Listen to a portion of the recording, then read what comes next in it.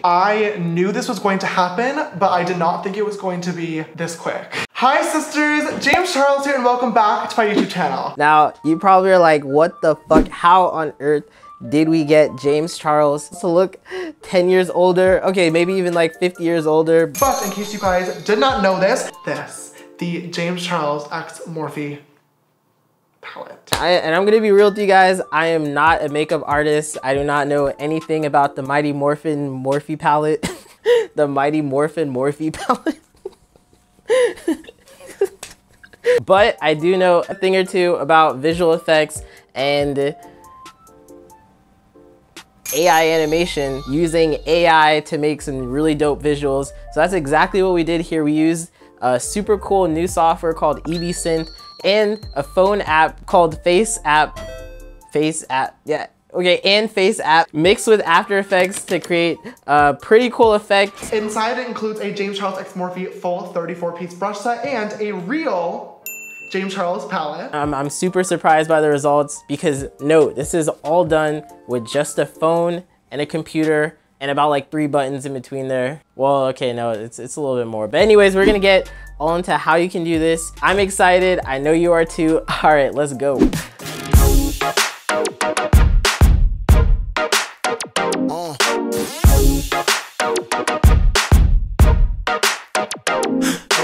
Okay, first things first, I'm gonna talk about what you need. It's actually pretty simple. You just need one of these right here. It's a smartphone or a tablet or anything that can run the FaceApp. You can even use your computer for that using something like BlueStacks, but that's never mind, fuck it. That's a whole longer process. I don't like doing it that way. We're gonna do it with just a phone, FaceApp, and Adobe After Effects. Oh, and shoot, you're gonna need something to get footage from. So let's see. How about we use this clip right here? Hello there, Sonny. Okay, so once you have the clip that you want to make older, you're gonna have to import that into After Effects, export that out as a PNG sequence or a JPEG sequence if you want to make the file sizes smaller.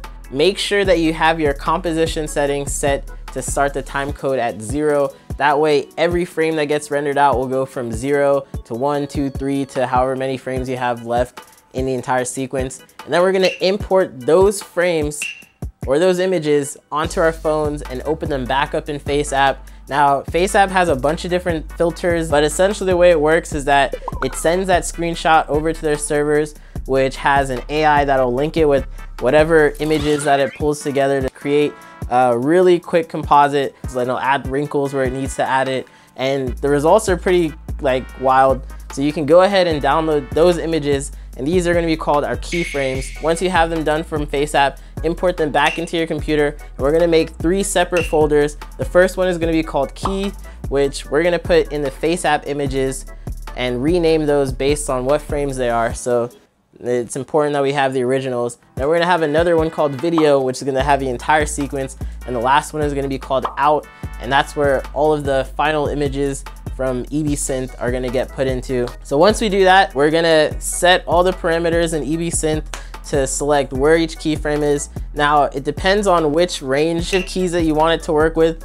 The developers of Ebsynth actually reached out and said that they recommend you just do the entire sequence, but I found this to take forever. In fact, it's still running on the computer right now. So one of the other ways to do it is just to have little sections of them running. So like maybe frame 10 will work for 0 through 10, and then frame 20 will work from 10 through 20.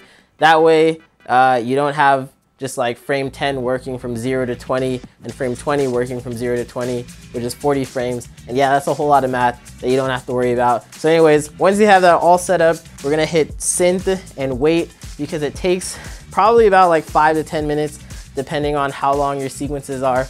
These ones are just gonna be a few seconds long, so something not too difficult.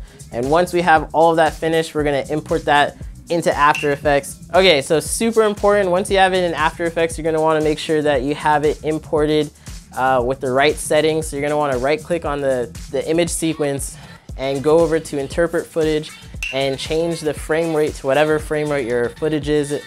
All of these clips, or for the most part, most of these clips were done in 23.976. So yeah, I had to change it to 23.976. If you're working with 24 frames per second, change it to 24. If you're working with 60 frames, change it to 60. That's pretty much how you do it. Import that back into a composition of its own, and you should have a super dope effect. Now, I noticed that the FaceApp logo is baked into the image already, and it's kind of in the bottom right corner. So I added a quick rectangle mask in the corner and had the original video underneath it so that it filled in the space that got deleted. And just like that, with a few bit of tweaking with the feathering, we had a super dope, really nice looking aging effect. I hope that was helpful. I want to know what you guys think. If you're able to make something super dope with this, I want you guys to leave a tag at blackmixture so we can see it and check it out. I'm sure a bunch of other people are gonna love checking it out too. And as always, hope to catch you in the next one. Peace.